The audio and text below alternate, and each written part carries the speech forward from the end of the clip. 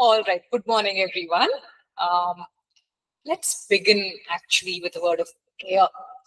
So we only have a few people on the screen. If any one of you could please unmute and just commit this entire session into the Lord's hands, we can then begin. If any one person can just unmute and pray for us, committing our class into the Lord's hands.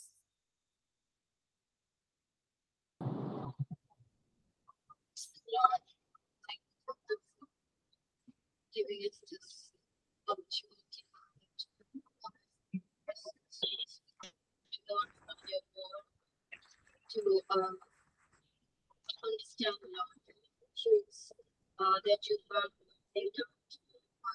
Pray that you give us the inspiration to be able to understand, to be able to have a spirit of wisdom, Father God, that we may be able to make of our Father, to reach us. You think it is thank you, Father. You called us to be help us,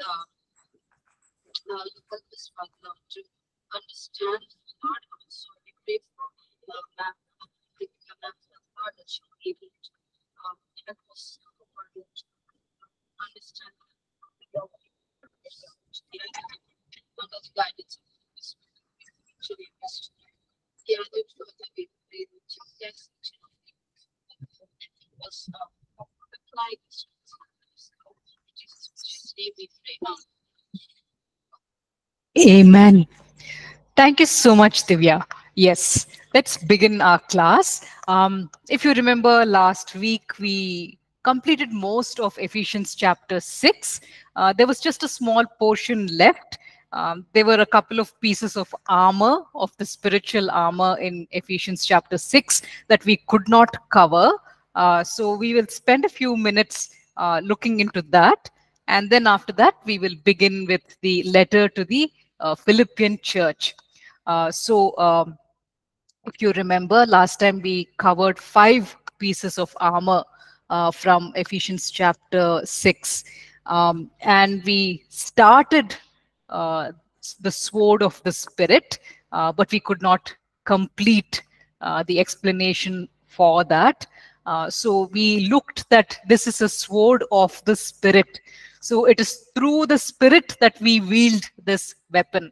It is through the enabling of the Spirit that we are able to use this weapon in an effective manner. We also saw that when that term sword is used in the Greek Bible, it talks about a double-edged sword. So it's a sword that is sharp on both sides.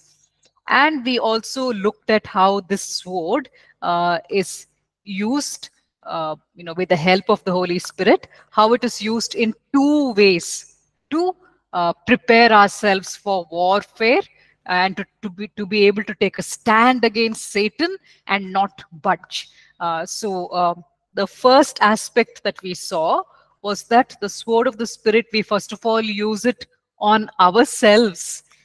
We use it to clean up ourselves on the inside, to attack the impurities that need to be got rid of. Because once we are right with God, then we can use this weapon effectively against the evil one. So we looked at Hebrews chapter 4, verses 12 to 13, where we are told that the word of God is alive and active.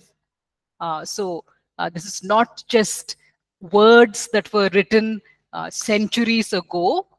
This is a word of God which is alive and active even today. Even though the original letter writer is dead, but that words which he wrote in that letter, which were inspired by the Holy Spirit, that Holy Spirit is very much alive and active. So through him, these words gain power.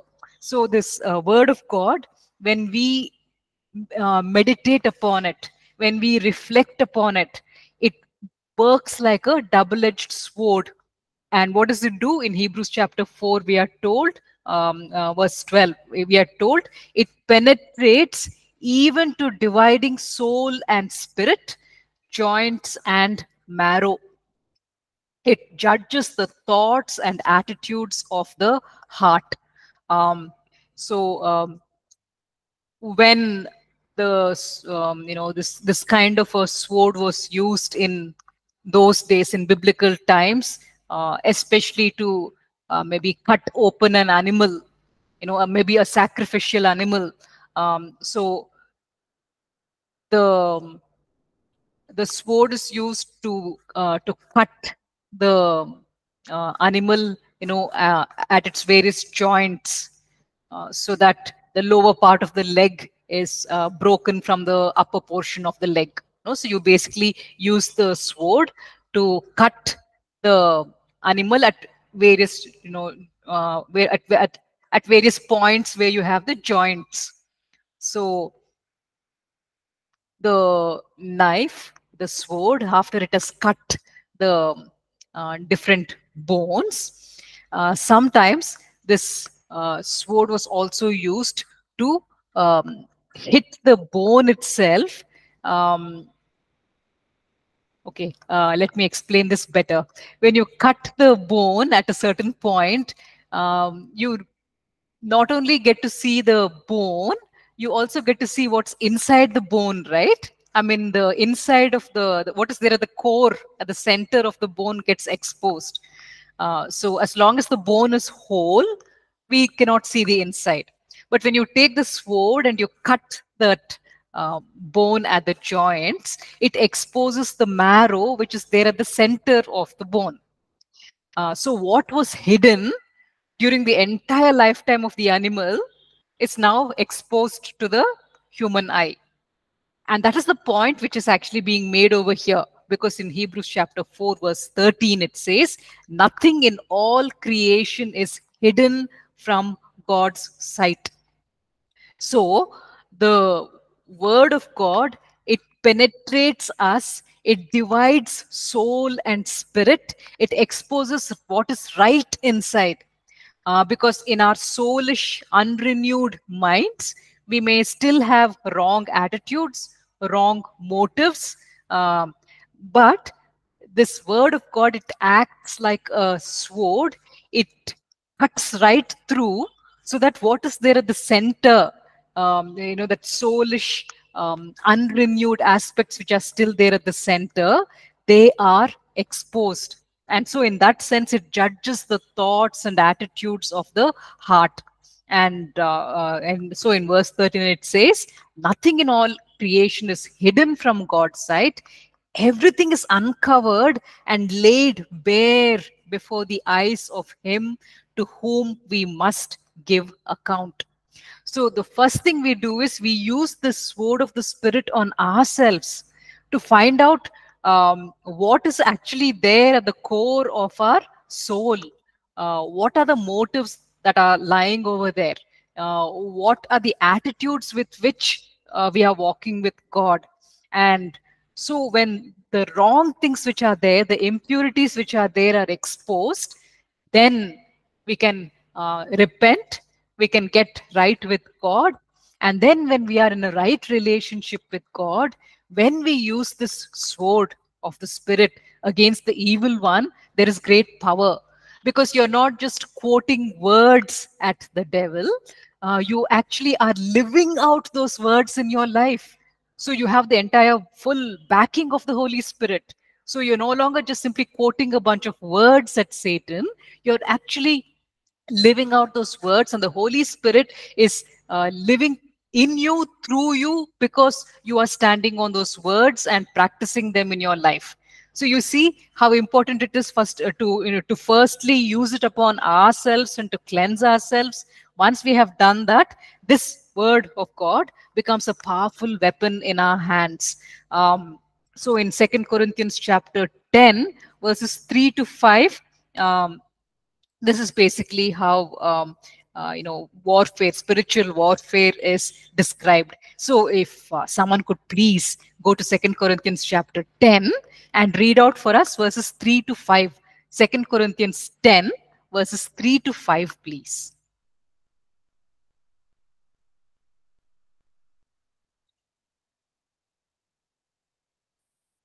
For though we walk in the flesh, we do not war according to the flesh.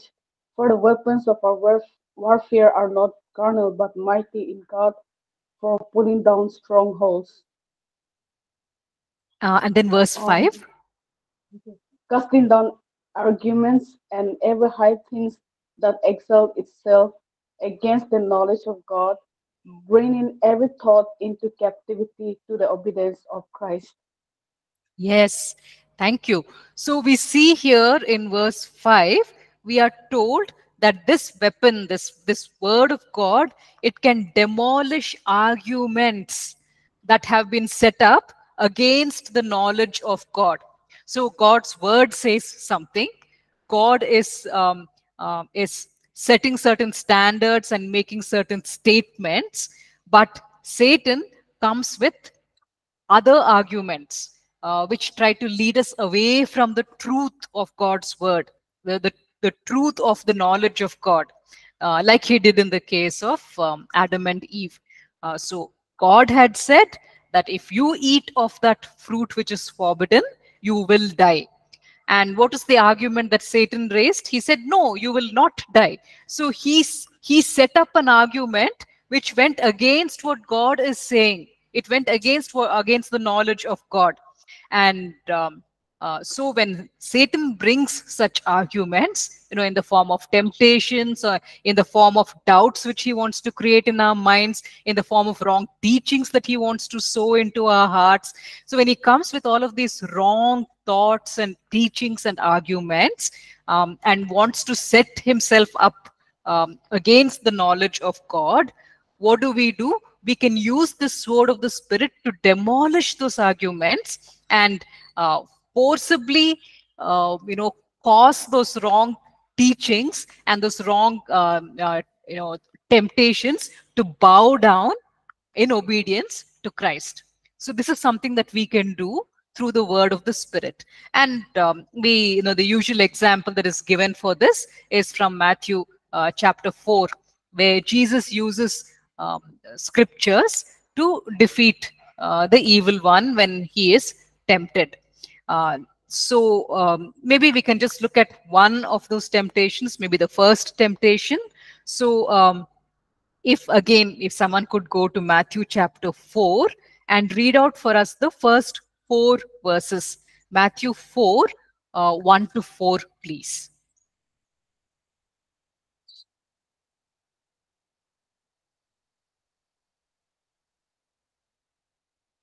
Then Jesus was led up by the Spirit into the wilderness to be tempted by the devil. And when he had fasted 40 days and 40 nights, afterward he was hungry. Now, when the tempter came to him, he said, if you are the Son of God, command these stones become bread.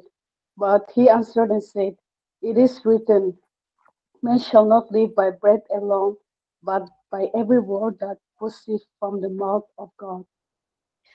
All right. So here, what is this tempter? What's the wrong argument with which the tempter is coming over here in this particular scenario? He says to Jesus, if you are the Son of God, tell these stones to become bread. Okay, basically he's saying, look at you. You're sitting over here in the wilderness all alone. No shops nearby, no food supply anywhere around. You've been fasting for 40 days and 40 nights. Your fasting time is now finished. You're really hungry. You're waiting for God to provide you with food because there are no trees available, no fruits available. There are no crops where Jesus can, go into the fields and maybe take some grain and, eat that. There's nothing. Either God provides him with food or he, stays foodless. So he's in that state.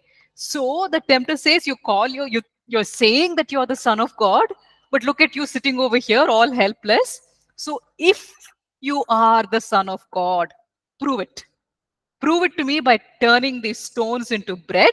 That way, you'll be able to establish that, yes, you are the Son of God, and also you'll get to eat. So that's basically the temptation which the tempter is bringing. This is the argument that he is presenting.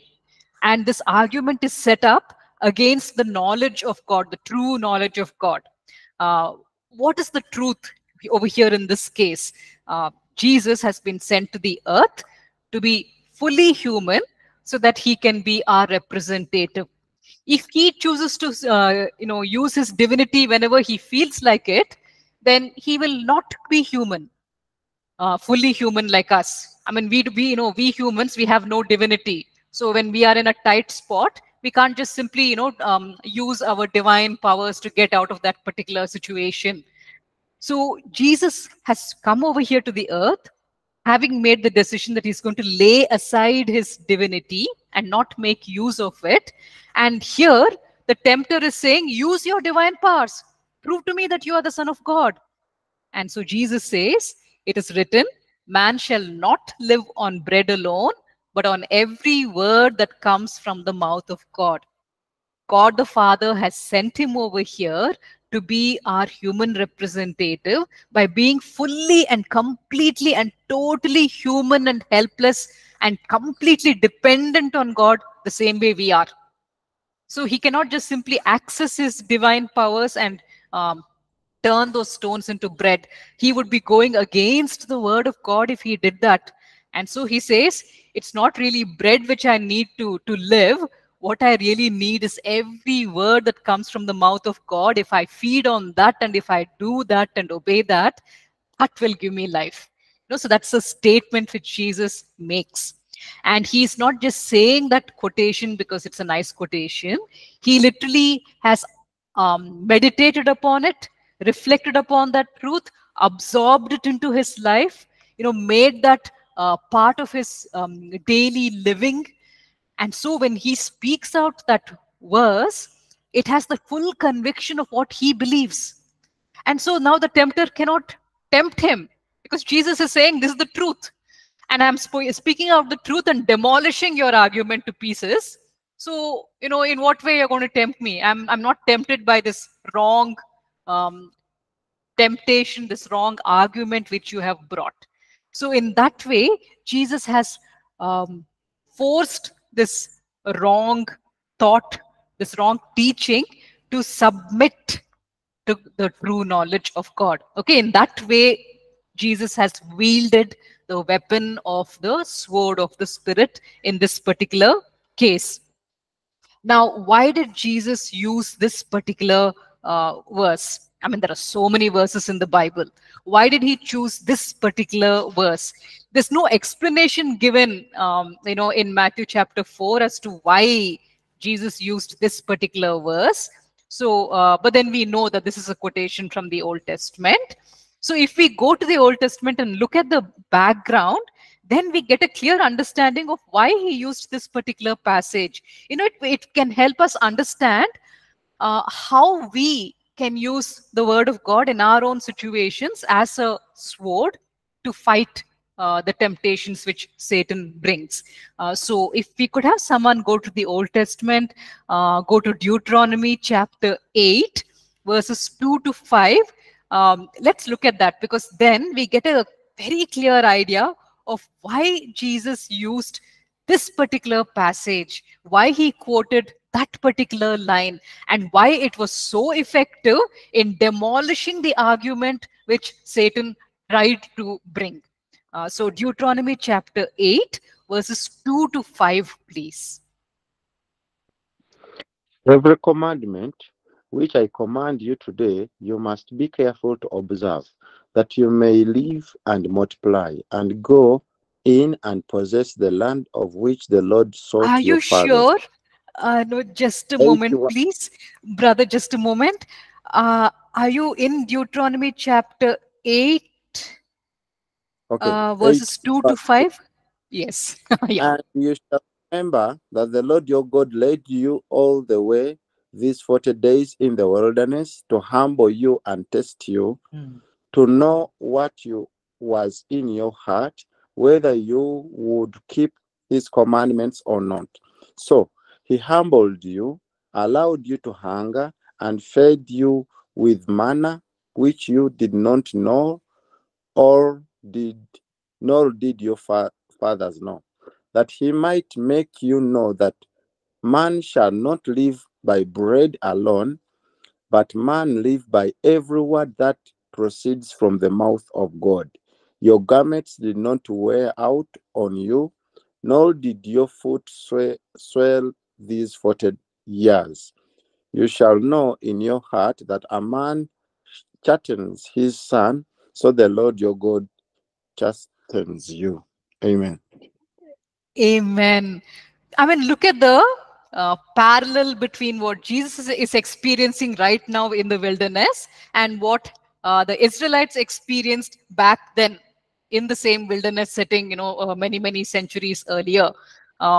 So in the Deuteronomy 8 passage, we see that, God did not have any struggle in producing food for the people. I mean, it was the easiest thing for him to provide food. But the reason that he withheld food sometimes is to humble and test them in order to know what was in their heart. So that's the only reason that he withheld food from them on certain occasions.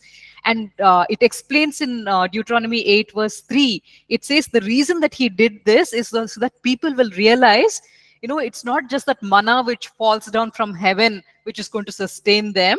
If they hold on to the word of God and obey every word that he is saying, that will sustain them, because he is the source of the manna, and every word that he is speaking is literally food for them. So God wanted them to know this. That is why, it says in verse 3, God caused you to hunger to teach you that man does not live on bread alone, but on every word that comes from the mouth of the Lord. So whether the manna, is there or the manna is not there, God is always there. His words are always there. And if you stand on his words, the manna will automatically follow. The food will automatically follow. And it goes on to provide further evidence of how this is true. You see, their clothes did not wear out. Their feet did not swell those 40 years. Why? Because it was the word of God that was sustaining them. And then in verse 5, it says, the reason that God withheld food on certain occasions is because he was trying to teach them something. There was a lesson, there's an important principle, life principle that God wanted to teach. And so it says in verse 5, the reason that God disciplines in this manner is because he considers these people his children. And so Jesus understood that. I mean, right from a young age, even as God began to teach him, he understood that he is now learning firsthand all the things, which we humans have been taught by God. Like in Hebrews 5:8, it says, the son though he was, he learned obedience from what he suffered, it says about Jesus. So by going through these sufferings on earth, Jesus was learning firsthand what obedience feels like. He being the living word who has existed from eternity, he was sitting on his throne and he gave his word to the Israelites. He told them, do this, don't do this. He gave the commands. But now, as a human being, he was learning firsthand what it feels like to obey those commandments, what it feels like to make those sacrifices, what it feels like to see nothing in the natural and continue to hold on simply by faith, through spiritual sight. If you look through your physical eyes, it's just wilderness all around. No food supply, no help, no assistance. So you got to look into your inner person, into your spiritual being, into who you are as a spiritual person, and look at spiritual truths which cannot be seen through physical eyes. Jesus was learning all of this firsthand. He was learning obedience through suffering. He was learning what obedience feels like, what it involves, the faith that it takes. All of that he was learning. So Jesus, even as he was probably waiting over there after 40 days of fasting and the food has not arrived yet and he is hungry, at that time, he probably, was thinking about this passage, and he was reminded how his heart was now being tested to know what is there in it. Because God disciplines his son, like it says in Deuteronomy 8:5. Jesus was now being disciplined. He was being tested to find out what is in his heart. And Jesus remembered that in the passage, what was the teaching that was being brought out? That man does not live on bread alone, but on every word. So you see, there's a lot of background to what Jesus said. He didn't just quote a verse. He had thought about that verse. He had looked at how that verse applies to his circumstances. He had absorbed that teaching, and now fully knowing what the truth of God's word is regarding this particular matter, having understood that, with all the power that that word contains, he speaks it out against Satan. He demolishes the argument which Satan tried to build. And now Satan has no way to stand. I mean, once you say that I know the truth and I'm not going to believe your lies, he's helpless. He has to leave. So he leaves. Of course, he comes back again with other temptations. But, Jesus is able to overcome the temptation by quoting the word of God. So this is what we do. We spend time every day in the presence of God, meditating on the scriptures, allowing the Holy Spirit to teach us beautiful truths, and then he shows us how to apply those truths in our own lives, in our own situations. So then one day when the tempter comes, and he comes with a very nice sounding argument, but you who have spent time at the feet of the Holy Spirit, now you know your scriptures. You know the knowledge of God, the true knowledge of God. So then in that moment of temptation, you lift up that sword of the Spirit. You lift up those truths which you have learned and you declare them to Satan. So it's not just a nice verse that you're quoting at Satan. Satan knows the verses by heart. What you are doing is you're standing on that word, the truth of it, and declaring and saying, Satan, what you're saying, your argument, it's crooked, it's corrupted. Let me tell you what the truth is, and you declare that truth. Satan has no way to stand. He has to leave because you're refusing to get tempted. You're saying, no, I know the truth. I'm not going to be deceived. So now he can't deceive you, and he has to leave. Of course, he'll come back with some other strategy on the next day. But for now, you have won a victory, and the Lord is very pleased that you chose to believe his word and you chose to take a stand on his word. So after Jesus, has gone through these temptations, the angels, they come, they bring the food, and they minister to him, is what we read. So this is how we use the sword of the Spirit. Now, some people generally stop over here, at verse 17, and they think that the spiritual armor is complete. But then now, a lot of teachers are recognizing that verse 18 is also talking about another part of the spiritual armor, which is basically the weapon of prayer. Now, what they say is that when you consider the armor which the Roman soldier used to wear, he not only had all these other pieces of armor which are mentioned by Paul, he also used to carry a spear. The spear is that long, thin, it's a kind of a long stick or pole, and then you have the sharp knife attached to it. So sometimes when the enemy is still coming towards you from afar, what would the Roman soldier do? If he has a strong arm, and if his aim is really good, he can lift up that spear and fling it into the air.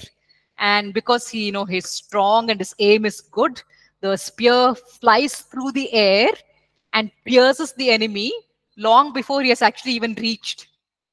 So it's like a long distance missile that can be released. It's something like that. Prayer works like that. When the enemy is still far off, before the attack has actually approached, you can attack beforehand in prayer, claim the victory in prayer. And so when the final event actually happens, there's no power in the event at all, because you already, cancelled out the danger, the harm which that event could bring upon you. It's already been cancelled out through prayer. Let's look at an example of this. In verse 18, it says, praying always with all prayer and supplication, because there are so many different kinds of prayer. So you use all of those different types of prayer and supplication in the Spirit. Through the enabling of the Holy Spirit, you use all these different kinds of prayer and supplication so that you can be watchful. So you pray and prepare yourself in this manner, being very, very watchful, because temptation will come, one day or the other. And you not only pray for yourself, it says in verse 18, Ephesians chapter 6, verse 18, it says, also supplication for all the saints. So not only do you pray for yourself, you pray for the others. And in this way, you prepare an attack beforehand from a distance itself. And we see the example of this in the case of Jesus praying for Peter. Luke 22, verses 31 and 32. This is what the Lord says to Simon. The temptation which Simon is going to face has not yet come. That is still in the future. But Jesus says to him, Simon, Simon, indeed Satan has asked for you that he may sift you as wheat, but I have prayed for you. Jesus is saying, I've already used the spear. I've already thrown the spear. It's already been taken care of. So the Lord says, I have prayed for you that your faith should not fail. And when you have returned to me, strengthen your brethren. So in prayer, Jesus had already won the victory for Peter. That Peter should not be crushed by what's going to happen. That he should not end up the way Judas Iscariot ended up. That even though he would be deeply broken after having betrayed, even though there would be so many thoughts in his mind after that event, he would come back. He would hold on to the faith. He would be restored.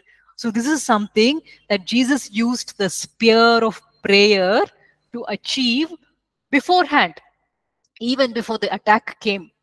So you see what a powerful piece of armor this is. I mean, if we were to talk about all the other pieces of armor and leave out this, it would be very, very sad.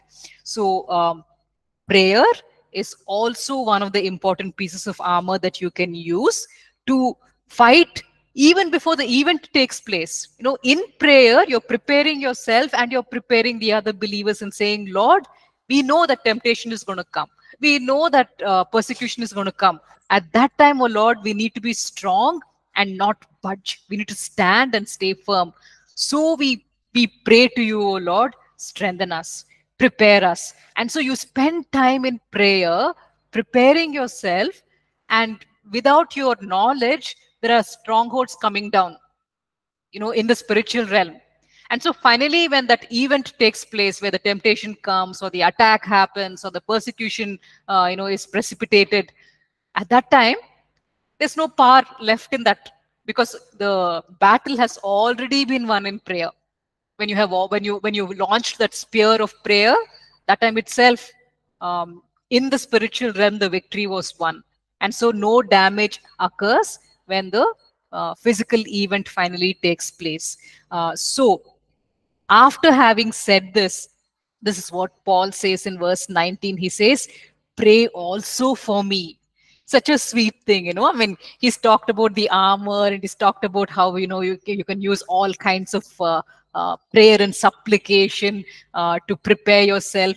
So he says, please, if you could use this piece of armor for me, please pray for me. And what does he want prayer for? He says, so that I will fearlessly make known the mystery of the gospel.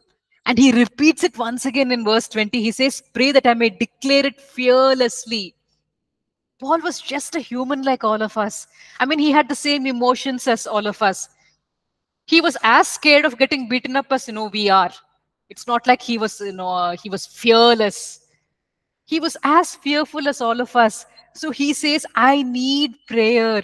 If you guys can pray for me and intercede for me, so that, when the time of persecution comes, when the time of strong opposition comes, then I will not get scared and run away, but rather I will take my stand and fearlessly declare the mystery of the gospel.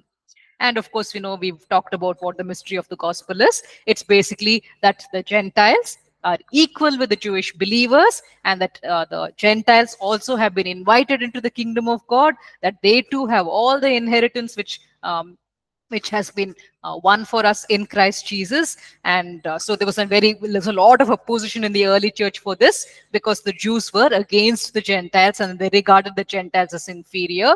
So at that time, whenever Paul would go anywhere and start talking about this, there would be serious persecution, serious opposition, a lot of arguing. So to have to face such situations, he needed people to back him up in prayer, so that he would have the guts to be able to do that. So he says, please use this weapon on my behalf and pray for me as well, is what he says. So these are the different pieces of armor which we are supposed to use, so that we can take a stand. And after all the attacking which Satan has done, after he goes away defeated, we'll still be standing, not having budged, not having fallen, not having given way, but still standing there, faithful to the Lord, victorious. So these are the pieces of spiritual armor that we are meant to use on a daily basis in our own spiritual walk. So yeah, I'll just discontinue this recording so that we can start Philippians with a new video.